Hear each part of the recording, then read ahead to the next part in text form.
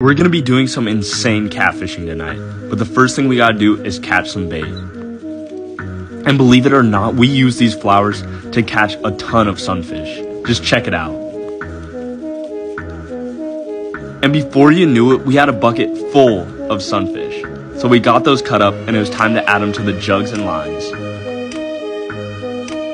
And just like that, we were set with all the different jugs and noodles to go throw out on the water. One by one, each jug was thrown out, and all we really had to do was wait. And as we got our last one thrown out, on the bank, we had one on the rod. Not the exact size we were looking for. Make sure to come back for the part 2 where we check the jugs.